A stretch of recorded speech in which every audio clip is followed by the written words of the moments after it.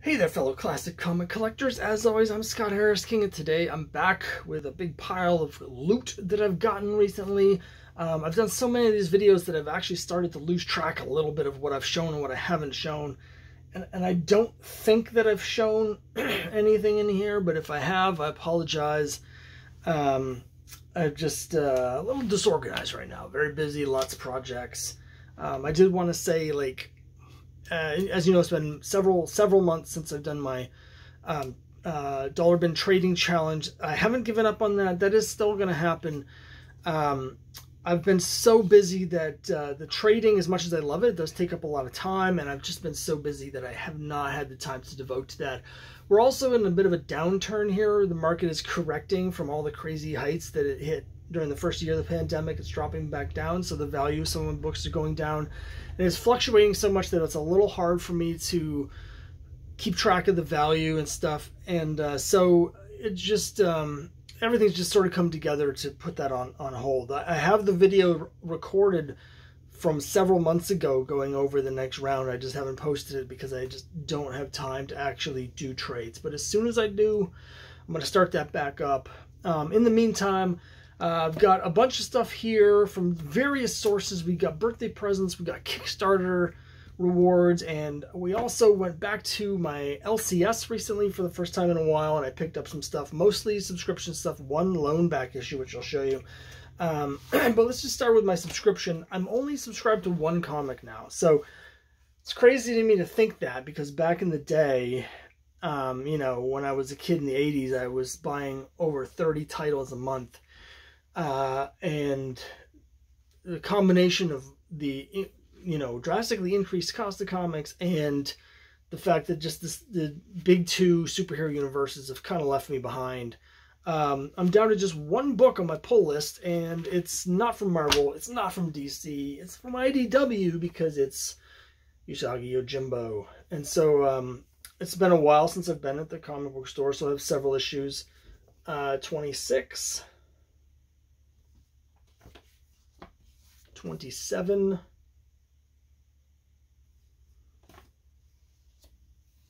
28,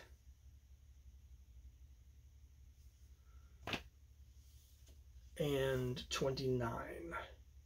Now, one thing I wanted to mention, those are the numbers on the front. That's the IDW number 29. Usagi Yojimbo, when they moved over here, they started publishing in full color. Traditionally, the book has been in black and white, but now it's in full color. But also, I just wanted to mention the numbering, because I've had some discussions with people about this. Usagi Yojimbo has had several volumes, but in the interior, they actually keep track of what the original, like the overall numbering would be if it had been from the beginning. And you can see that in this most recent issue here, that this is actually issue number 267.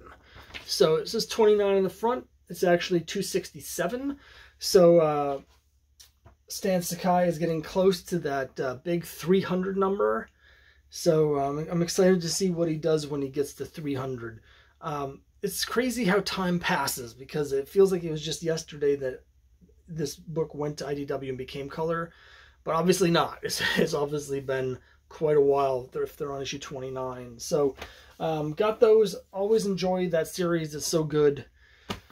I do have a subscription on my pull list for something else, but it's not a comic book. It's Alter Ego. And this is issue 174. 175. And 176. Now, I haven't gotten around to reading these yet. I always enjoy Alter Ego.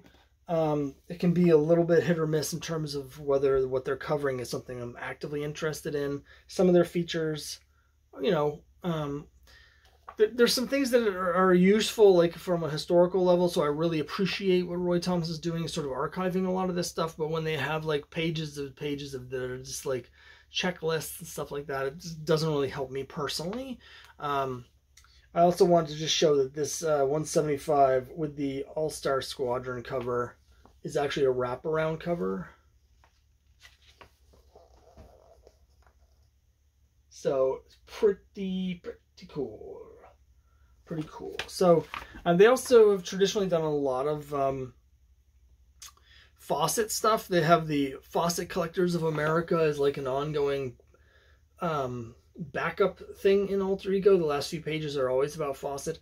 This time they're on the cover. And Faucet, I mean, again, I appreciate the comics, but I've never gotten into them. So there's a lot of Faucet content every month that I'm just not that interested in.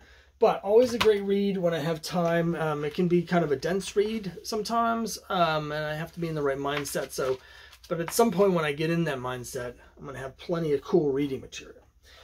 So I mentioned I also got one back issue here, and this won't be a huge surprise because I've been buying things like this for a little while.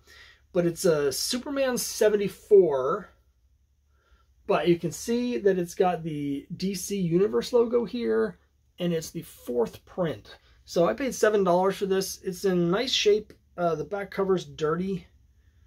But otherwise it's in quite nice condition.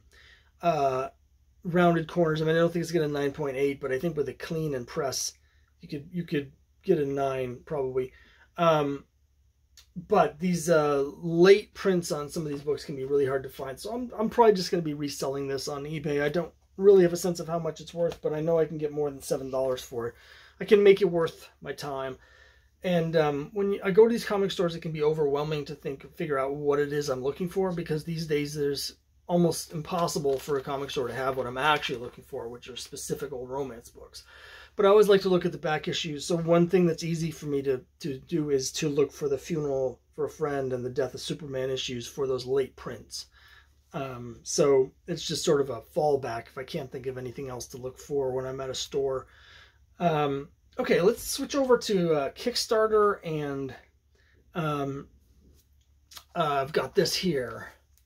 It's Aswang, which it sort of is, but actually it's Miskatonic High numbers 14 and 15, and it's a 2-part story. So they did something really cool, was you could buy the 2 issues if you wanted, but they combined the 2 of them into this one giant special that has both stories in it, and then they gave it this like 60s horror movie like poster cover.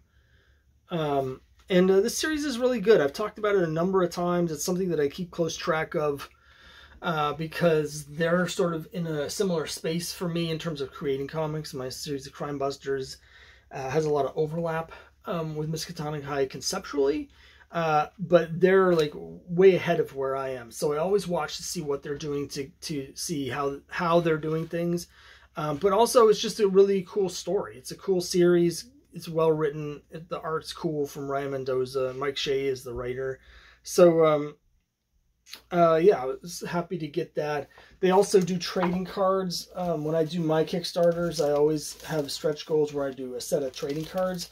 So I'm up to like, after this new Kickstarter, I'll have like 14 cards at this point, but they're way ahead of me on that too, because they put out a lot more issues. So here's the latest trading card. Theirs have a much more modern look. Mine are specifically designed to look like they're from the 50s.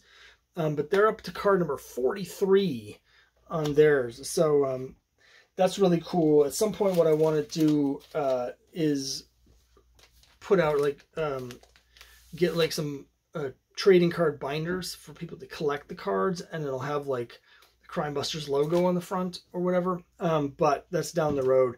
So anyway, Miskatonic High, very, very happy to get that. Here's something that I was not expecting, because this sort of came out of the blue.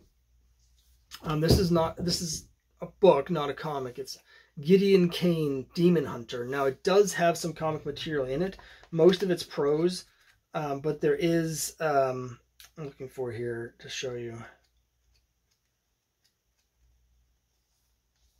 There is, in the middle of it, there is an 8-page comic book story as well. So it's really cool. This is basically a version, sort of not a version, but like a spin on Solomon Kane. But the reason I got this is because I actually have a story in this, because I am and have been for since the 90s part of an online group that's Avengers fans, like hardcore Avengers fans.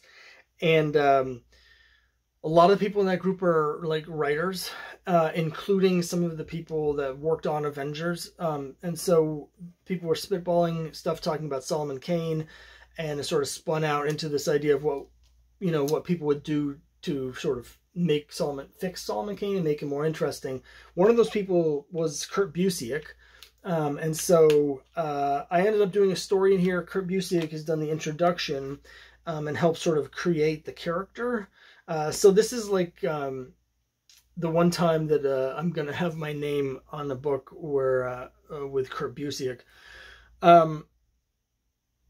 We did this a number of years ago. I don't know, like 15 years ago, more than 10 years ago. I think it was closer to 15. But Van Allen Plexico, who is the editor and who does the Sentinels line of superhero books, he just sort of contacted me out of the blue and said that they were doing a Kickstarter for this hardcover version, reprinting the book. It's been updated, and so I was like, okay, great. So I bought a copy for myself. So Gideon Kane, Demon Hunter. Not sure how to get this now. Van Allen Plexico's website is called the White Rocket. If you go to White Rocket Books, I think it is, or he has a whole series of things branded White Rocket. You might be able to get copies through his website. I'll try and put the link down below if I can find it. But yeah, so really cool. Finally, we got 2 birthday presents, and I might have shown these already. I don't remember showing them. So I'm just going to show them again. So if I've already shown you this again, I'm sorry, because my birthday was several months ago. But these have sort of been on the pile on the floor. I haven't even opened this yet, but at some point I'm going to dig into it. As you know, as part of my recent downsizing, I had been putting together a run of Hero for Hire, and I had like the first 30 issues. The ones that I was struggling to get were like between issues 30 and 50. They're not really worth anything, but I was trying to get them for $1 each. And so I ended up selling all of those off. The only one I kept was issue 1, but then recently I also sold issue 1 to raise money to make comics. But part of the reason that I sold those off is because I knew this was coming out. My wife got it for me for my birthday. It's the Hero for Hire Omnibus, which has all of the entire series up until before Iron Fist comes in. So it just uses 1 through 47. It also has the annual number 1. So it's got all the issues up until the point where they had the crossover, the team up with Iron Fist was starting issue 48, and then the series changed titles with issue 50. So again, I mean, I was basically putting the series together because I wanted to read it. So we got this now, and I want to thank my wife very much. She also got this for me as part of my birthday, which I'm really interested in digging into. It is The Other History of the DC Universe. It's by John Ridley, who did those 12 Years a Slave. He did this here, and it's basically a history of the DC Universe, but it's told through the eyes of Black and other disenfranchised minority characters and superheroes and supervillains and stuff. So I'm really interested to dig into this. It's sort of it's mostly prose, but with illustrations. So stuff like we got the pictures, and then we got the text in the middle, which is telling the story. So it's, whether or not you consider it a comic book is sort of up to you, but I would say yes.